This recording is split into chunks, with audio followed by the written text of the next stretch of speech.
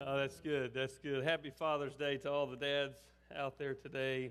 It's a special day, and we hope you feel appreciated and honored today as we celebrate Father's Day. That's just a humorous little look at stuff we never say. All right. I want to mention a couple things before we get into the message today. One is we have a family in our church, Matt and Judy Odell, who just this past week. Judy gave birth to their son, Timothy Maximus, who was born weighing 6 pounds and was 20 ounces long. I texted Matt and said, what were the specs on him? I said, I don't know why I said it that way, but I asked for the specs. But anyway, 6 pounds, 20 ounces. This is a picture of Matt with the little boy there, Timothy. And I don't know if you can read that shirt, but the shirt on the baby says, "Pack my diapers, I'm going fishing with Daddy." Anyway, I thought that was cool. That's cute. But we congratulate them and celebrate with them as they welcome Timothy into their home this week. I also want to mention a couple other things to you before we jump into the Word this morning. Next Sunday is a special day. We've got a lot of things going on next Sunday here at our church, and you can find details about all this in your bulletin, but I just want to mention it to you so you'll be aware of it. We are taking up a special offering next Sunday for our 2020 vision. We're a little under 10% raised so far of our $50,000 summer goal.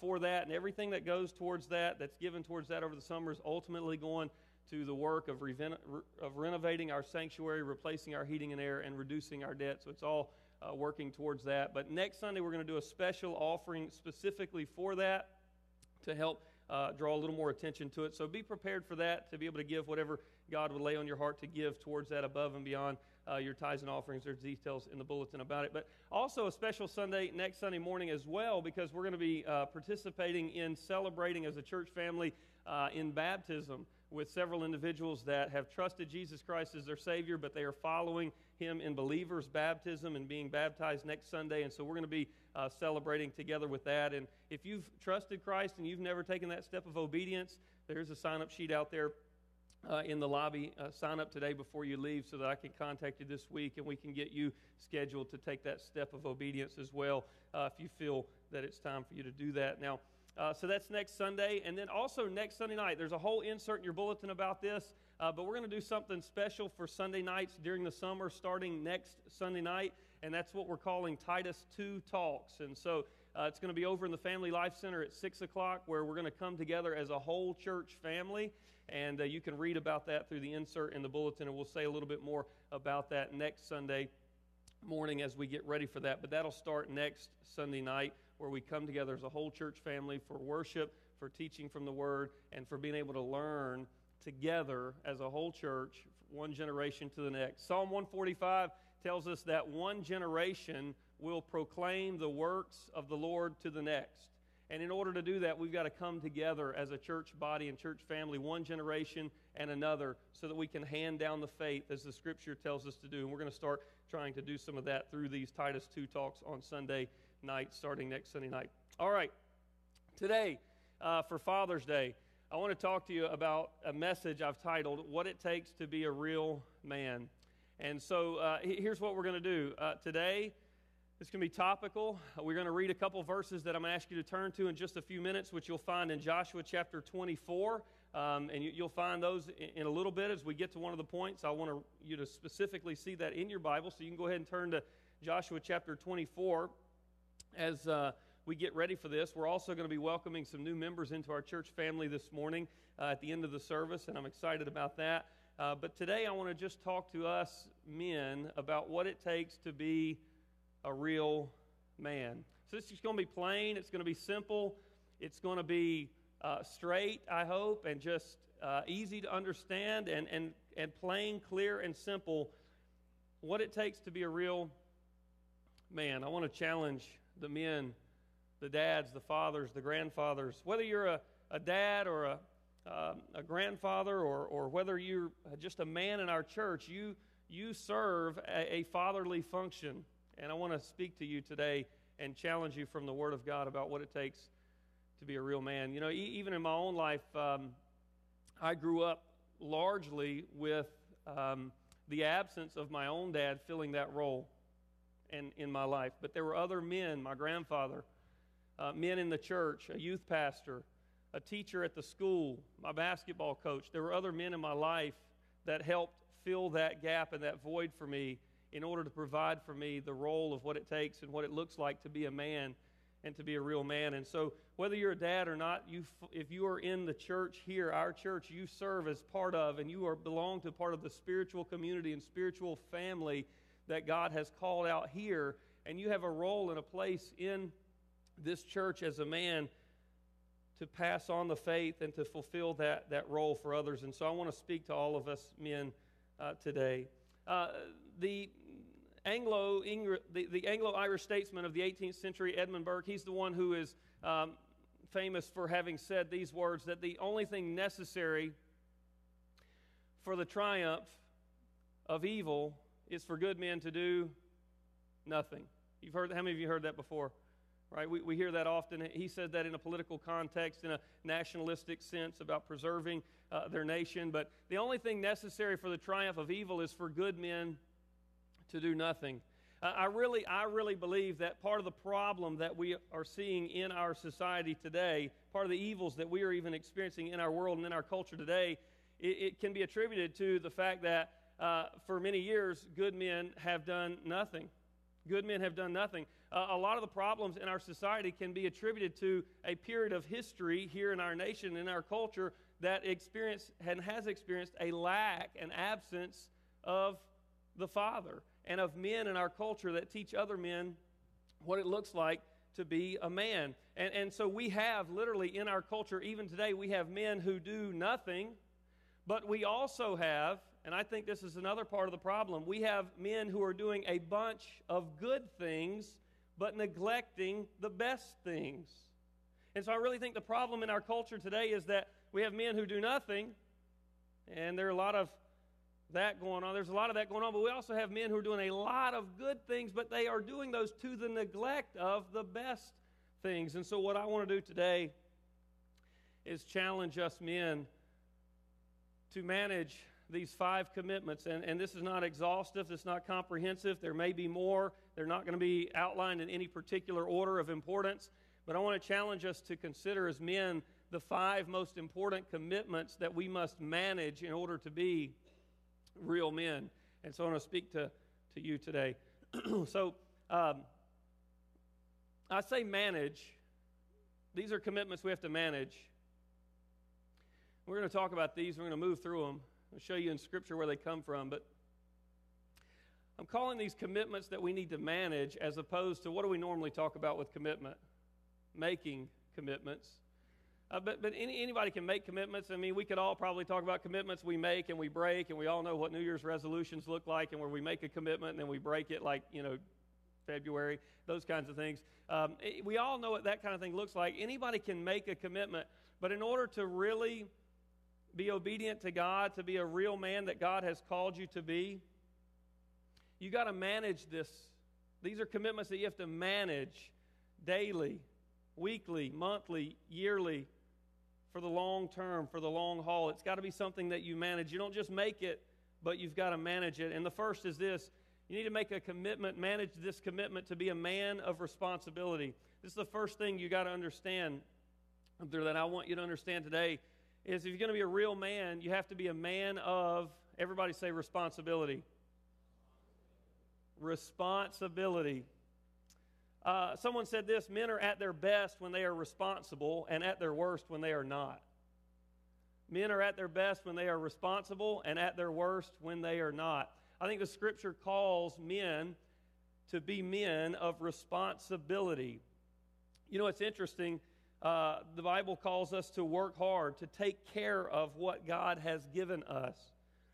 The very first thing that God did after creating Adam in the very beginning, the very first thing he did after he created Adam was what? He put him in the garden to cultivate and to keep it. To cultivate and to keep it. Now, I want you to just imagine this. All right, everybody imagine this for just a second. Think about this. God created man, and before sin came into the world, he asked him to work. We all thought work was like just the curse of sin, right?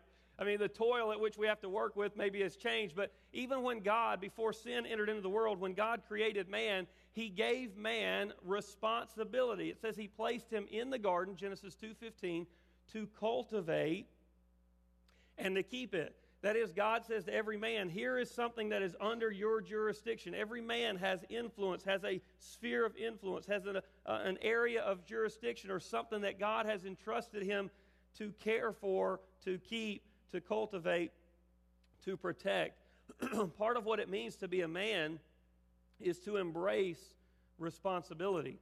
We have a responsibility as men, a responsibility to do a few things, to embrace masculinity, to grow and to become mature is part of that. We have to be men who will be responsible men.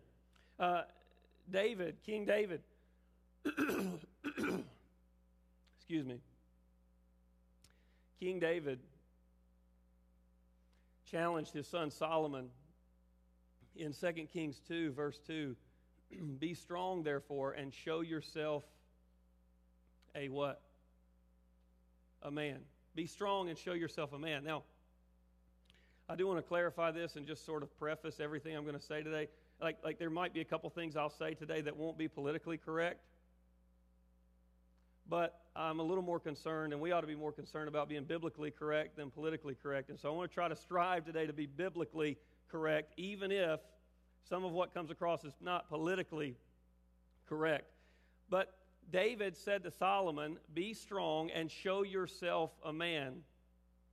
We live in a world and a culture that tries to do away with male-female distinctions, tries to do away with the idea of boys acting like boys and being men. Oh, we want to tell them to be quiet and sit down, and, we want the boys to act like girls. I mean, it's kind of what we're trying to do, a lot of our culture today. But David said, as a man, he said to Solomon, you need to be strong. Part of what it means to be a man is to show yourself strong, to prove yourself to be a man. There is this connection, even in the Scripture, you could see it in a lot of different verses where there's a connection between being strong and being a man. Thank you. I really appreciate that.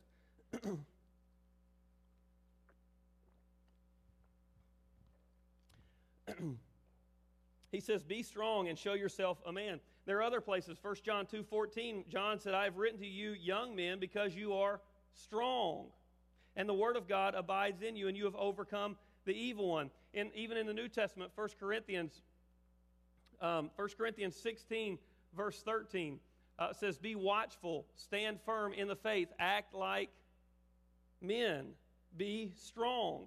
To be a man, you've got to take responsibility to be strong and to grow in that strength. Not just physically, but mentally, spiritually, emotionally. There's a strength and there's a difference about you as a man. And so the Scripture says, we are to be men. And we live in a culture that wants to do away with that. But yet the Scripture says, no, we need to be men. We have a responsibility to embrace our masculinity and what that looks like, and to grow in maturity. There is something different about men and women. Could we all at least admit that? There is a difference today, right? Men and women are different, right? And the Scripture calls men to be men of responsibility, who embrace their masculinity, who are strong, not just physically, but mentally, spiritually, socially, emotionally, and they grow in that strength, standing firm in the faith. Paul said this in 1 Corinthians 13, when I was a child, I used to speak like a child, think like a child, reason like a child. When I became a man, I did away with childish things. I think part of our problem today, I want to just challenge you men, we've got to grow up and be men of responsibility, taking ownership and responsibility for our own life, for our own families, for our own actions, for what happens in our lives and in our worlds. We've got to take responsibility for that and embrace that. That's what God has called us to do. And part of what that means is we grow up and we become men who embrace that and put away childish things. I thought this is a good way to put it. Too many men today, this is part of the problem today, too many men today live with the freedom of manhood but only the responsibility of childhood. It's like at some point in our culture today, men have all right, I want the freedoms that come with being an adult and being a man, and they get those, they take those, they embrace those, and yet they only maintain the responsibilities still of childhood. For example, it's a 30-year-old man who will not stop playing video games to read a book to his child. Hey, is anything wrong with playing video games if you're 30 years old? No. Right? Nothing wrong with that. But if you won't stop playing that game to spend time with your child, to read a book to them, or to do something, with them, to teach the Scriptures to them, or to lead your family, if you won't put it away for that, then you have embraced the freedom of manhood with only the responsibility of childhood. And to be a real man, the Scripture says we've got to be men who are responsible. It's the 40-year-old dad who will not talk to his hurting teenage daughter because the playoffs are on. Nothing wrong with watching the playoffs. Nothing wrong with that. But if it comes in the way of doing something that you're called to do as a man in your responsibility, it's wrong, and we're to be men of responsibility. It's the father who will not go to church with his family on Sunday because he stayed out all night Saturday night at the bar. Hey, that's fun, having fun, good time, that's childhood. There's a responsibility that you have as a man now, and so the Scripture says we are to be men of responsibility. Would any man acknowledge that today and just affirm that what I'm saying is true, or am I just the only one talking about this? Is this right? Do you agree? All right. Number 2, the second commitment that we've got to manage is we've got to be men and be a man of integrity. If we're going to be a real man, we can not only be men of responsibility, but men of integrity. Integrity means wholeness or completeness. It's the opposite of hypocrisy. The Bible oftentimes uses words like this when it talks about integrity: upright and blameless. Upright and blameless. Men are to be men of integrity. If we're going to be a real man, we've got to have character. What you hear is what you see is what you get. You've got to be dependable, honest, trustworthy. Doesn't mean you're going to get it right all the time, but there needs to be a trustworthiness and a dependability about your life. You need to be a man of character and integrity. Proverbs 11:20 says this: those of a crooked heart are an abomination to the Lord, but those of blameless ways are His delight. Those that have integrity bring a delight to the Lord. Psalm 15:5 says that a man who is a man of integrity will not be shaken. He won't be rattled because he's whole, he's complete. He what he says, he does. And what he does matches up. And there's a consistency to his life. There's not a burden on his conscience that he's engaging in something that's not true and authentic and real. He's not lying. He's not living a double life. And so in his conscience, it is clear. And so because of that, he is not shaken in what he does. He's not concerned all the time that he's about to be found out or caught, or not worried about that. The challenges of life don't shake him because he's a man of integrity.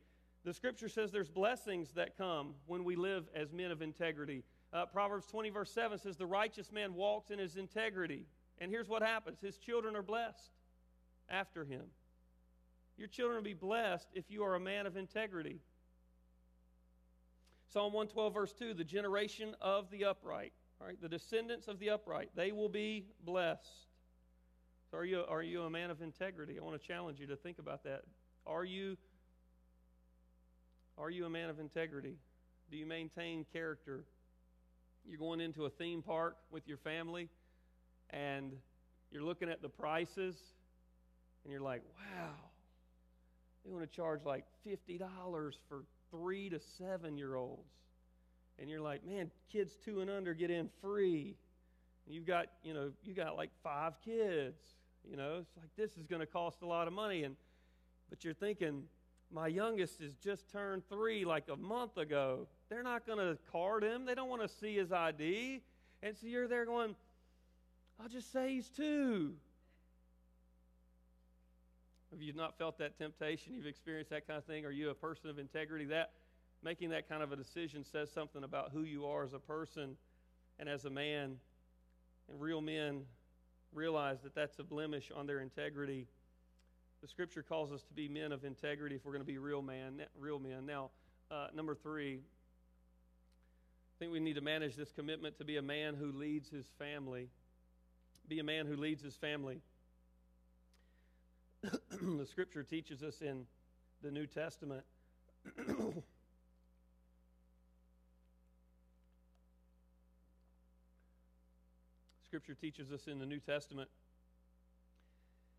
Ephesians 5:23, the husband is the head of the wife, even as Christ is the head of the church, his body, and is himself its Savior. Scripture teaches the man is to be the one who leads the family. 1 Corinthians 11:3, Paul said, I want you to understand the head of every man is Christ, but the head of the wife is her husband. The head of Christ is God. The Scripture places the responsibility of leadership in the home on the shoulders of the man. Ephesians 6:4, fathers, do not provoke your children to anger, but bring them up in the discipline and instruction of the Lord. Whose responsibility is it to bring their children up in the instruction and discipline of the Lord? It's written and directed to fathers. The man is called in Scripture and is commanded to be the provider, the protector, the spiritual leader in his family. I want to say this. Every Christian husband and father, listen to this.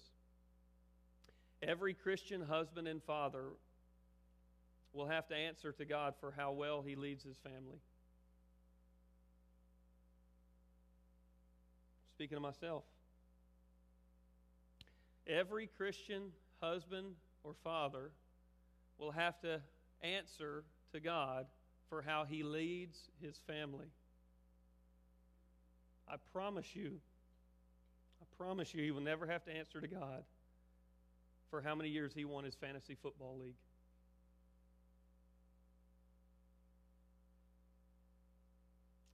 He will not have to answer to God for how well he knew all the statistics of Carolina basketball. He will have to answer to God for how well he led his family spiritually. Nothing wrong with fantasy football.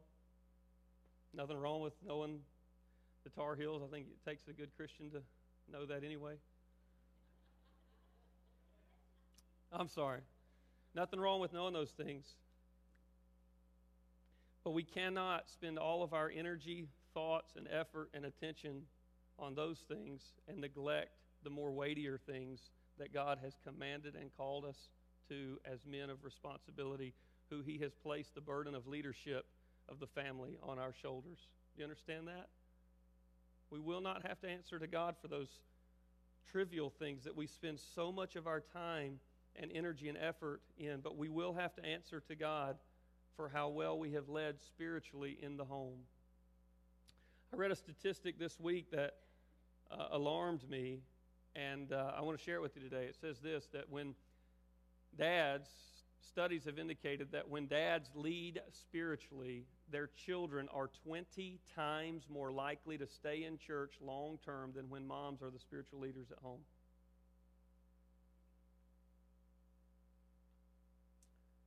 When dads lead spiritually in the home, their kids are 20 times more likely to stay in church long term than when moms are the spiritual leaders at home. Look, there's exceptions, of course, to these kinds of things. I'm an exception to this sort of a statistic. I sort of defy this statistic, and we all know people that do, but we certainly don't want to fight against these. If we are men here today, we want to rise to the challenge and say, I'm going to do what it takes for me to lead spiritually in the home. This is where I want you to read Joshua 24. Look at Joshua 24. If you have your Bibles there, I want you to see it, verses 14 and 15.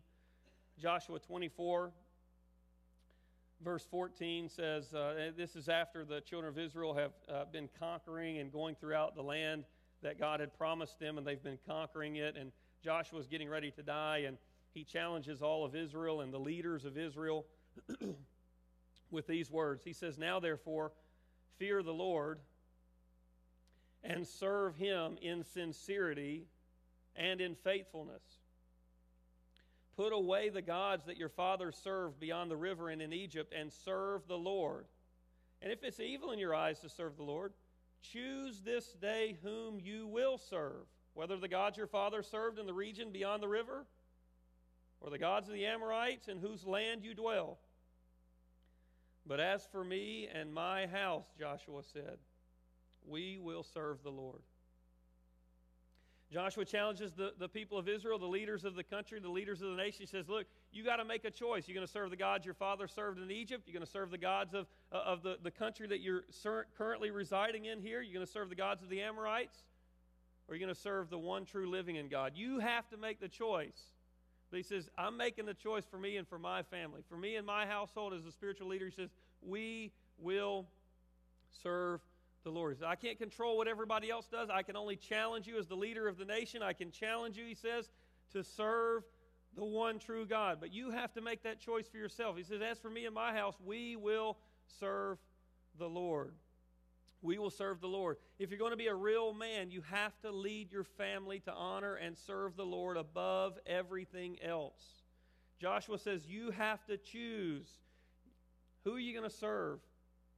You going to serve the idols and the false gods of Egypt or the false gods of the Amorites? Or are you going to serve the one true God? We live in a culture, in a world today where we have many different gods.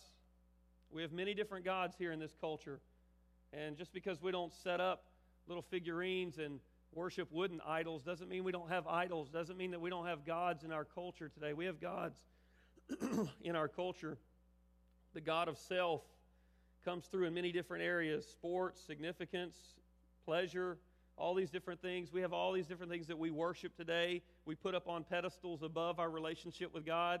There are many different things in our world today that they're not bad in and of themselves here in our culture. They're not bad. They're not wrong in and of themselves. But when they usurp the position of number one in our life, they become our idol. They become our God. And they dethrone God from the place that he deserves in our life. Every man has to make the decision for his family and for what he's going to do with his life. Am I going to let my family and am I going to lead and teach my family to worship and serve these other gods, the gods in our culture today? Or am I going to teach and lead them to serve the one true God? And that shows up much more in our actions than even in our words. If you're going to be a real man, you have to love, care for, protect, and lead your family. Billy Graham said this: a man is never more important than his family. Think about that. Think about everything that he did and everything that Billy Graham was involved in and all the things he accomplished with his life. And yet he says, you're never more important than your family. And you can look back if you saw any of the funeral that they had for him and all the good things that his kids were able to stand up and to say about him. I think he lived that out, even in all the work that he did, that he realized he's not more important than his family. Mother Teresa said it like this: if you want to change the world, go home and love your family. Think about that. If you're going to be a real man, you have to choose that you're going to lead your family. You're going to lead them to worship and serve in sincerity and faithfulness Jesus Christ. Number 4, and I separated this one out, be a man who loves his wife. If you're married, you need to be a man who loves his wife if you're going to be a real man. Scripture says in Ephesians 5:25, husbands, love your wives as Christ loved the church and gave himself up for her. Husbands ought also to love their own wives as their own bodies. He who loves his own wife loves himself, for no one ever hated his own flesh, but nourishes and cherishes it, just as Christ also does the church. Now, I separated this out. You say, well, this might fall under leading his family, and certainly it does, but I want to separate it out just a little bit here because you've got to be a man who loves his wife, who loves his wife. I have seen, and we all could probably tell stories of this, I have seen where the kids come into the picture, and suddenly it's like, all right, everything revolves around the kids now, right? And so the relationship between the man and his wife goes apart. And it's like it becomes shallow and nothing. And then the kids grow up and the kids get into college and the kids get married or the kids get out on their own. And suddenly it's like there's two individuals left at home here, husband and wife, and they're like, I don't even know who this is anymore. Because we've spent the last 25 years raising kids to the neglect of maintaining the relationship with each other. If you're going to be a real man, you still have to love your wife and care for her and nourish her and cherish her and sacrifice things for her. To love means to sacrifice for. That means you got to lay down some of your rights and privileges in order to love, care for, and develop the relationship with your wife. Sometimes that's tough, and there's things that, hey, look, as a college guy with no obligations, you would go and do these things. But as a married man, you stay home and you love and care for your wife and you spend time with her. Stephen and Alex Kendrick, the ones that put out The Love Dare and Fireproof and Courageous and some of these movies that came out over the last 5 or 6 years, they said this: God's calling for husbands is not to marry the woman you love, but to love the woman you married. I want to just challenge you to think about that for a minute. Your calling by God is not to, hey, look, let's find the woman, all right? Let me find the woman that makes me most happy, and I'm going to marry her. Or if you're a married man, God's calling you is find your happiness in loving your wife, all right? It's not for you to marry the woman you love, but to love the woman you marry, and that you married, and that involves sacrifice, and that involves laying aside some things that, you could do in order to love your wife. Theodore Hesburgh said the most important thing a father can do for his children is to love their mother. Even for the kids' sake, the best thing you can do is to love your wife. And so this is what it takes. If you're going to be a real man, we've got to be men who manage certain commitments, and those commitments involve loving your wife and leading your family and being a man of integrity and a man of responsibility, and then lastly, being a man who remains faithful,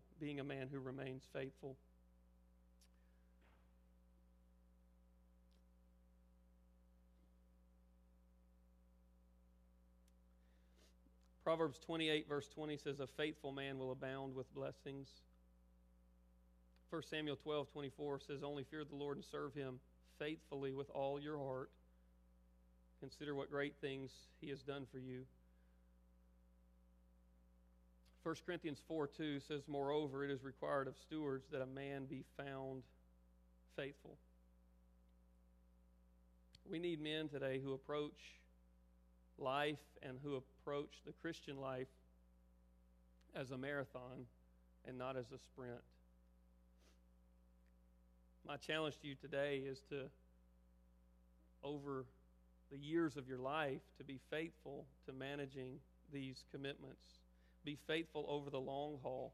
Be faithful to God. Be faithful to your wife. Be faithful to lead your family. Be faithful to the church of Jesus Christ. I would encourage you, as Paul said in 1 Corinthians 15:58, be steadfast, immovable, always abounding in the work of the Lord. See, what's the work of the Lord for me as a man? We've just talked about that. Be a man of responsibility. Be a man of integrity. Lead your family. Love your wife. Do that over the long haul. Be steadfast, immovable, always abounding in the work of the Lord, knowing that your labor is not in vain. So, this is my challenge to you today. Men, speaking to myself, let's be men of responsibility and integrity who lead our families, love our wives faithfully over the long haul. This is probably the biggest question you have right now, is this. Yes, but how? Yes, but how? Because I look at this list and it's sort of, it's tough. So yes, but how do I do that? I want you to turn to Ephesians chapter 2. This is the last thing I'll close with, Ephesians chapter 2. It's in the New Testament. This is how you do it. This is how I would encourage you to do this. We're going to read from Ephesians 2, and we're going to read a little passage as we close to see that all these things that really God has called men to do and to be are not things that we're left in and of our own power to do. This is how I would encourage you to be a man of responsibility and integrity who leads his family and loves his wife faithfully. Number one, I would encourage you to remind yourself daily. All right? Remind yourself daily of these things. I promise you, you're not going to see ads and commercials on television, and you're not going to see billboards, and you're not going to get notifications on your phone, through Facebook and Twitter. And so you're not going to be bombarded with a bunch of ads encouraging you to be a man of responsibility and integrity who leads his family and loves his wife and who does that faithfully. You are not going to be bombarded every day with messages from our culture and our world telling you to be this. You're not going to get that. What you are going to be bombarded with daily is commercials about the playoffs and fantasy football coming up, and you're going to be bombarded with all of these other things that in and of themselves we've said are not necessarily bad, okay? But you're not going to be bombarded with messages to be the kind of man God wants you to be and he calls you to be in order to be a man. So you have to figure out a way somehow. Write this stuff down. Post it on your mirror. Make every day an appointment on your calendar that notifies you first thing in the morning, reminding you to be a man of responsibility and integrity who leads his family and loves his wife and does that faithfully over the long haul. Figure that out. Like, remind yourself, because our world is not reminding us daily of these things. But this is what God calls us to. So I'd say remind yourself daily. The other thing I would say is, like, request God's help. We are commanded over and over and over and over again in Scripture to go to God for help. So request His help. Because you're not, like, there are certain things. Jesus even said there are certain things that just will not be accomplished apart from, like, prayer and fasting. And so I would say, like, request God's help. I'm telling you, in the last year and a half, 2 years, there have been times I have literally laid out flat, prostrate out, arms stretched, laid out on the floor in a room, totally alone, by myself, and just said, God, you have got to help me.